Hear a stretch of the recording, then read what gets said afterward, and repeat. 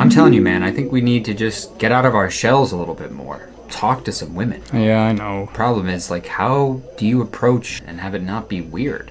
You know, take that girl over there. What if I just went up to her and I asked her how she was doing and, you know, why she was here tonight? Maybe, but, you know, what if she just wants to hang out with her friends and then you're making it weird? What's another idea? You could do the classic buy her a drink? Guess. Doesn't that seem like I'm trying to buy her attention right away? And, like, what does that say about how I view myself? I mean, you know I like to sing. I could try singing to her. Yeah, but, like, there's a certain percentage of people that just, like, don't enjoy music. Very true. What if I just, like, walked over there and accidentally bumped into her? You know, like a meet cute type of thing. Girls do say they sometimes want guys to be more aggressive. Then again, the last time I tried that, I ended up bumping a little too hard, had to make my exit before she got up off the ground. Yeah, I do remember that. It was earlier tonight. Let's just put our heads together and think of a way. I mean, there's got to be something, right? You're right. We'll just work through every idea that comes to mind until we find the right one. Cheers to that.